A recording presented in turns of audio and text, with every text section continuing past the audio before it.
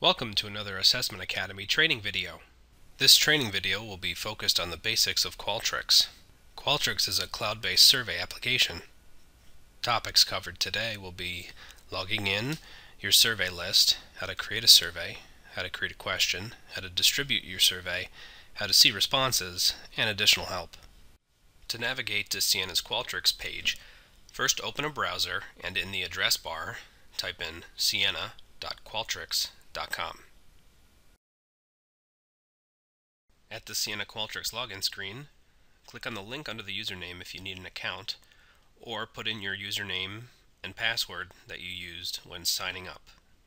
Also, please read the guidelines at the bottom of the login page before distributing your survey. Once connected, your My Survey tab will be loaded, showing all the surveys you have created and ones that have been shared with you. Each section has the owners, creators of the surveys listed on the right-hand side, while icons indicate the accessible features you have been granted by the owners. At the top of the page, you can click Create Survey either in the My Survey tab or the Create Survey tab. To create a survey from scratch, click on the Quick Survey Builder, or if you want to create a survey from one you have access to or from the library you have created on Qualtrics Global Library, let's create one from scratch. Type in the name of the survey that will help you find it as your survey library grows, and help your coworkers find it if you plan on sharing it with them. At this point, you can also create a folder to organize your surveys either by clicking the blue drop-down arrow and selecting from an existing list of folders, or by typing in the name of your new folder.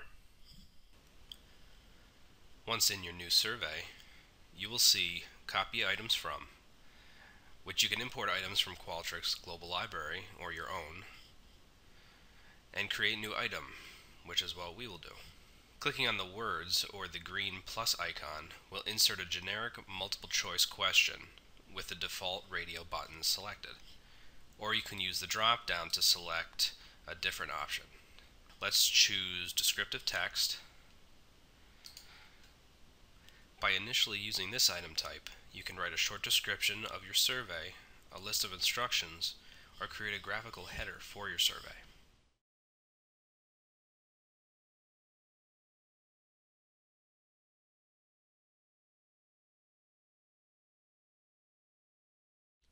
If you'd like to add a question, use the buttons as I showed before, or hover over a question that currently exists and use the green plus buttons on the right-hand side. Pressing the green button on the top adds a question before the previous question you're highlighted on. The green plus at the bottom adds the question after. The red minus icon deletes the question you are currently selected on. If you'd like to move the selected question, on the left-hand side you will see gray up or down arrows. Clicking on them sends the question in that direction. So let's add a question. I'm going to hit the green plus icon at the bottom of the question, and the default multiple choice question will come up.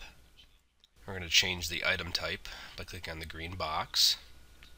These are all the options. There's slider, matrix table. So we'll use a matrix table, and it's selected as the Likert scale as default. There's a bipolar scale, which we will talk about later, and many other options. You can add additional scale points at the top. We're going to put in 5 for this Likert scale. Once the number of scale points have been chosen, you can change the scales manually by clicking on the titles. You can also have Qualtrics change the scale points automatically by using the Automatic Statements checkbox or Automatic Scale Points checkbox for either row or column.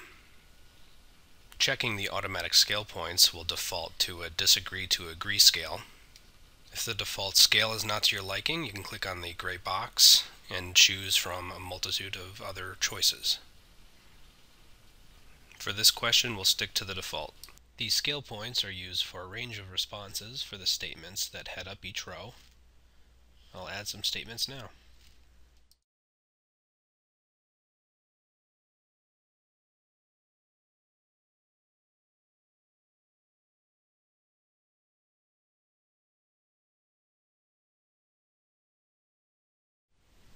Now let's add a new item. Let's go back to the matrix tables and try bipolar. The bipolar option allows you to rate an item based on a scale from its highest point to its lowest point. First create a general question, then the statements and scale points after.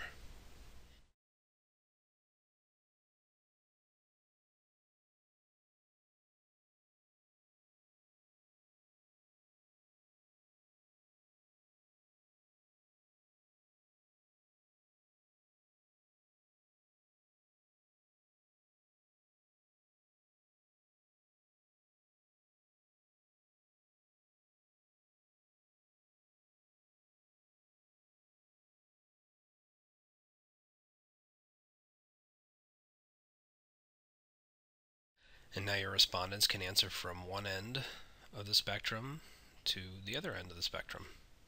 Let's add a multiple choice question. This is the default format.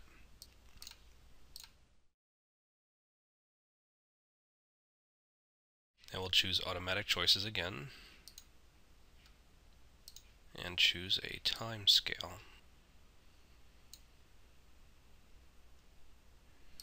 Intervals has a time scale.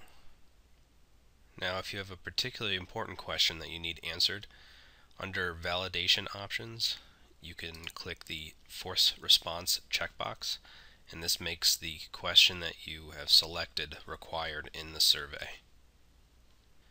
The force response checkbox is available on all questions. And one more thing before we distribute.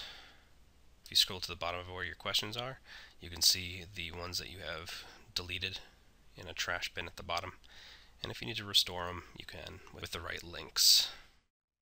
We can now scroll to the top and preview our survey. And this will show you exactly what the survey looks like to the people taking it. And if you have any pipe text or skip logic, you can test it out here by taking the survey yourself. If you have required questions that you don't feel like filling out, you would just click the ignore validation, and you can start over with the button next to that. Then in the distribute survey tab, you can click on that and it'll take you to this page where you can activate your survey. Once activated, you'll get an anonymous survey link that you can paste into any email and send to whomever you'd like to take the survey. You could also use the survey mailer under email survey, and under the to section add individual email addresses or use panels that you have created. Once you have finished formatting your email, you can click schedule mailing. It will ask you to save your email ahead of time. And then if you scroll up to the top, find the results under the View Results tab, and you can create new reports and view them. You can also obtain additional help from Q University, which is Qualtrics' online training program at qualtrics.com/training. Thank you for watching our Assessment Academy training video. If you have any questions or need additional help, you can contact me, Ryan Rose, at my email. Thank you for watching.